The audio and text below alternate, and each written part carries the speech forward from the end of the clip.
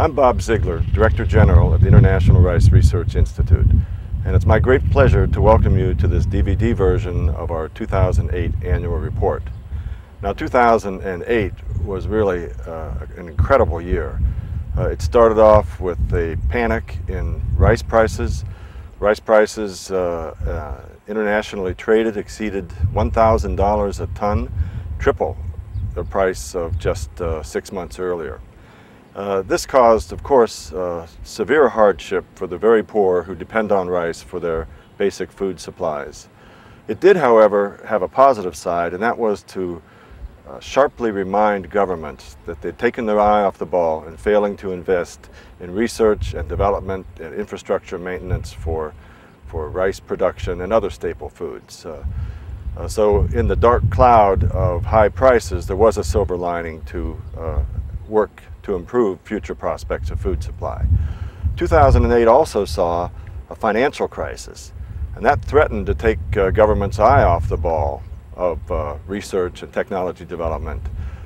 Fortunately, all signs are that decision makers realize that for long-term food security, investments in research and development, investments in infrastructure, investments in capacity building are all going to be required to assure our long-term food security. Now, IRRI, of course, is committed to achieving sustainable productivity growth, and our research in 2008 proved to be very, very successful. IRRI is, of course, committed to maintaining global food security by maintaining productivity growth in rice. We're also focusing on difficult ecosystems where rice production is unreliable. Farmers are victim to the vagaries of weather changes, and over the medium term and short term, events such as drought and flooding can cause them serious losses. 2008 marks the year where we rolled out an incredible technology that enables rice to withstand flooding for up to 2 or 3 weeks. Rice, like any crop, will drown if it's completely submerged for more than a few days. But this new technology that we call the sub-1 gene, or submergence tolerance, allows rice to survive long periods of flooding. And this will be a transformational technology. I don't think there's any question that 10 years from now, when we look at the flood-prone areas, we will see lives of poor farmers dramatically improve because of this technology.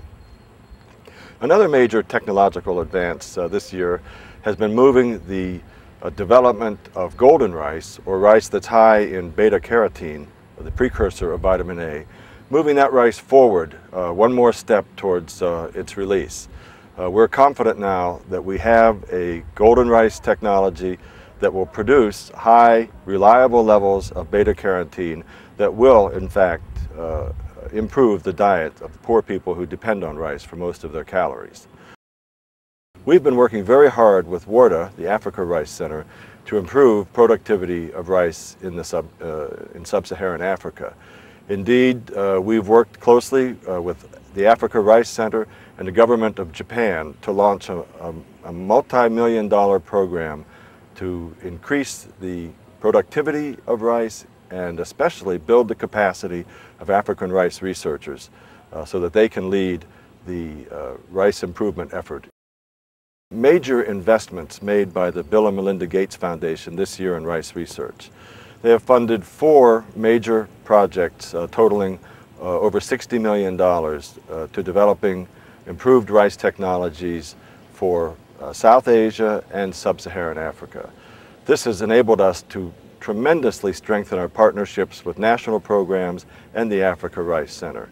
We're extremely proud of the confidence that the Bill and Melinda Gates Foundation has shown in our work, and we believe it's an indicator of the extremely high quality of work that our institute continues to carry out, even after almost 50 years of being in existence. We've already begun planning for our 50th anniversary. IRRI in 2010 celebrates 50 years of incredibly effective research to improving the productivity of rice fields and improving the livelihood of rice farmers. We're looking forward to celebrating this golden anniversary with our national partners and our longtime supporters. While we've been extremely successful in our first 50 years, there is no doubt in our mind that the world will continue to need a public sector institution devoted to the understanding and improvement of the rice plant and its interaction with the environment. The question is, what will the nature of that research be that we will be carrying out, and what will be the facilities that will be needed to do so?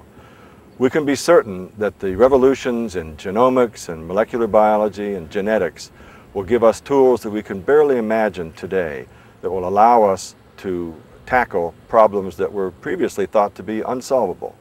We will, however, need infrastructure, laboratories, and personnel to take advantage of the new tools that will be available.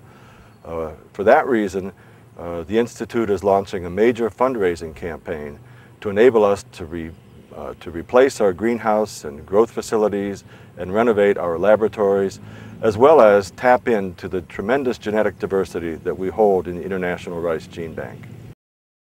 I've gone on much longer than I intended to, but I just wanted to give you a little bit of a flavor of some of the tremendous findings and activities that you'll see summarized in this award-winning DVD format for our annual report. I wish you all the best, and I am sure you will enjoy browsing through this report. So thank you very much.